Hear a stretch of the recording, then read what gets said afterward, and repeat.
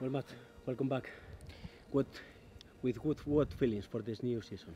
You know, it's a new year, so a clean slate. It's a new start for everybody. So just trying to get our bodies ready, our minds ready. I know we're not going to have a lot of the team here for a long time because of the different European competitions, but we're going to do the best we can with the people we have until that time comes.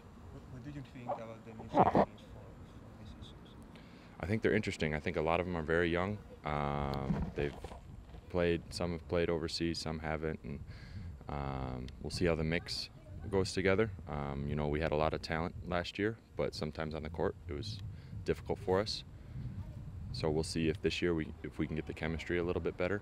The two guards like Howard and Thompson ready to shot, to run, a new style for this season with these two players?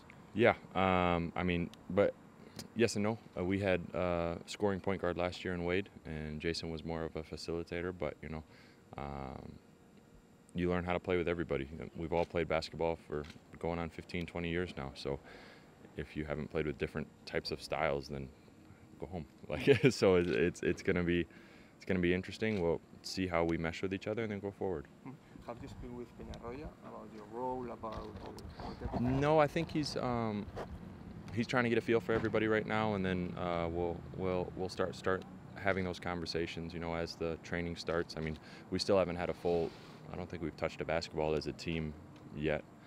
It's only been a couple physical things in Bach, and then now your heart test, and that's it. Scared with the roster of Real Madrid, Barcelona, Fenerbahce. I mean, are amazing, all the rosters in the EuroLeague. Yeah, they have the same rosters every year. You know, they have NBA guys, top European guys. Real Madrid and Barcelona have the best teams every year. So you have to show up to every single night and do the best that you can. And I think we have a bunch of young guys that want to fight. So it's gonna give us good chances during the year. I'm talking about you ready for a step forward this second year in Vitoria? Yeah, I think I have chances to do a couple more things with the club. Steven and I going back and forth, and we'll see how coach decides to play us. But I'm excited. It's another year of basketball. I'm not getting super old yet, but I think I'm one of the oldest guys on the team now. So hopefully being able to bring some of that maturity and experience to help the team.